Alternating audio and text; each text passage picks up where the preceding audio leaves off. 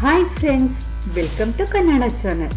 ನಾವು ಮಾಡುವ ವಿಡಿಯೋಸ್ ನಿಮ್ಮ ಮೊಬೈಲ್ಗೆ ನೋಟಿಫಿಕೇಶನ್ ಆಗಿ ಬರಬೇಕೆಂದರೆ ನಮ್ಮ ಚಾನೆಲ್ ಅನ್ನು ಸಬ್ಸ್ಕ್ರೈಬ್ ಮಾಡಿಕೊಂಡು ಪಕ್ಕದಲ್ಲಿರುವ ಬೆಲ್ ಐಕಾನ್ ಅನ್ನು ಸಹ ಆಕ್ಟಿವೇಟ್ ಮಾಡಿಕೊಳ್ಳಿ.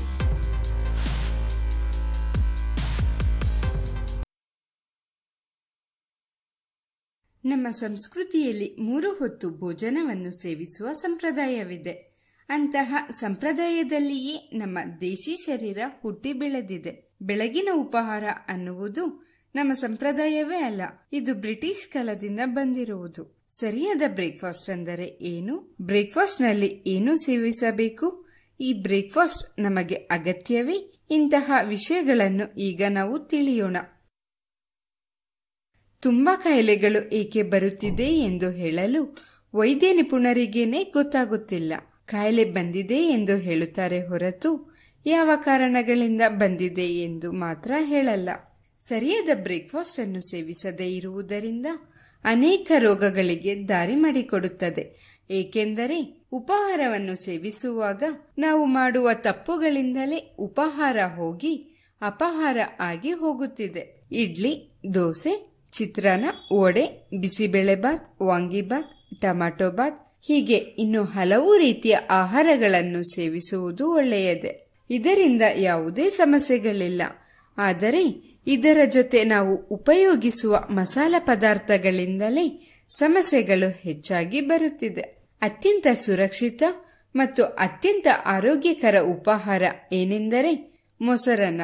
ಇದಕ್ಕೆ ಮೀರಿದ ಬೆಳಗಿನ ಉಪಹಾರ ಮತ್ತೊಂದಿಲ್ಲ. ಮೊಸರನ್ನದಲ್ಲಿ ತಿನ್ನಬಹುದಾದ ತರಕಾರಿಗಳನ್ನು ಬೆರೆಸಿ ತಿಂದರೆ ಇನ್ನೂ ಒಳ್ಳೆಯದು. ಒಂದು ಸೂತ್ರದ ಪ್ರಕಾರ ಬೆಳಗಿನ ಜಾವ ಕ್ಯಾರೆಟ್, ಮೂಲಂಗಿ, ಸೌತೆಕಾಯಿ, ಯಾವುದಾದರೂ ಒಂದು ಹಣ್ಣು ಇದನ್ನೆಲ್ಲ ಸಮ ಪ್ರಮಾಣದಲ್ಲಿ ತೆಗೆದುಕೊಳ್ಳಬೇಕು. ಇದರಲ್ಲಿ ಮೊಸರನ್ನವನ್ನು ಬೆರೆಸಿ ಬೇಕೆಂದರೆ ಮೊಸರನ್ನವಾಗಿ ಮಾಡಿಕೊಂಡು ಸೇವಿಸಬಹುದು. ಹೀಗೆ ಮಾಡಿಕೊಂಡು ಸೇವಿಸಿದರೆ ಎಂತಹ ರೋಗಗಳಾದರೂ ಹತ್ತಿರನು ಸುಳಿಯುವುದಿಲ್ಲ. ಇಂತಹ ಅದ್ಭುತವಾದ ಮೊಸರನ್ನವನ್ನು ಶ್ರೀಕೃಷ್ಣನು ಸಹ ತಿಂದರು ಎಂದು ನಿಮ್ಮ ಮಕ್ಕಳಿಗೂ ಹೇಳಿ ಸೇವಿಸುವುದನ್ನು ಅಭ್ಯಾಸ ಮಾಡಿಸಿ. ಬೆಳೆಯುವ ಮಕ್ಕಳಿಗೆ ಮೊಸರನ್ನವನ್ನು ನೀಡಿದರೆ ರಕ್ತಹರಿತ ಚೆನ್ನಾಗಿ ಆಗಿ ಆಮ್ಲಜನಕ ಸರಿಯಾಗಿ ದೊರೆಯುತ್ತದೆ. ಇದರಿಂದ ಮಕ್ಕಳ ಬುದ್ಧಿತನ ಮತ್ತು ಶಕ್ತಿ ಸಹ ಹೆಚ್ಚಾಗುತ್ತದೆ.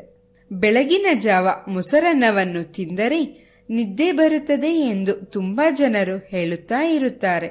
ಆದರೆ ಇದು ನಿಜವಲ್ಲ. ಸ್ವಲ್ಪ ನಿದ್ದೆ ಬರುವಂತೆ ಹಾಗೆ ಅನಿಸುತ್ತದೆ. ಆದರೆ ಇದು ತಾತ್ಕಾಲಿಕ ಭಾವನೆ. ಕೆಲ ದಿನಗಳ ಕಾಲ ಮೊಸರನ್ನವನ್ನು ತಿನ್ನುವುದು ಅಭ್ಯಾಸ ಮಾಡಿಕೊಂಡರೆ ನಿದ್ದೆ ಭಾವನೆ ಬರುವುದಿಲ್ಲ.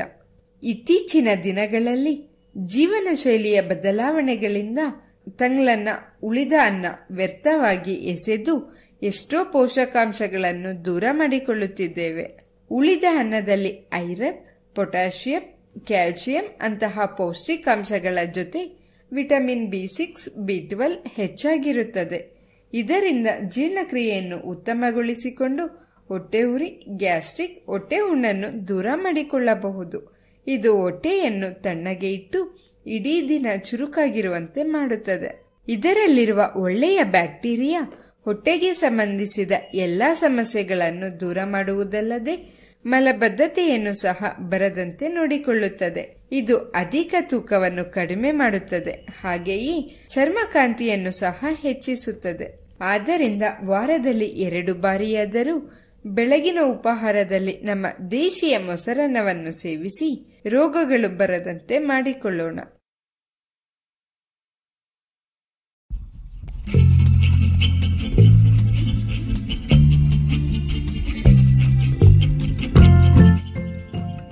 ನಮ್ಮ ಅಡುಗೆ ಮನೆಯನ್ನೇ ಔಷಧಿಯಾಗಿ ಬದಲಾಯಿಸಿಕೊಂಡು ನಮ್ಮ ದೇಹದಲ್ಲಿ ಸಂಭವಿಸುವ ಅನೇಕ ಆರೋಗ್ಯ ಸಮಸ್ಯೆಗಳನ್ನು ಹೇಗೆ ಗುಣಪಡಿಸಿಕೊಳ್ಳಬಹುದೆಂದು ಹೇಳುವುದೇ ನಮ್ಮ ಪ್ರಯತ್ನ.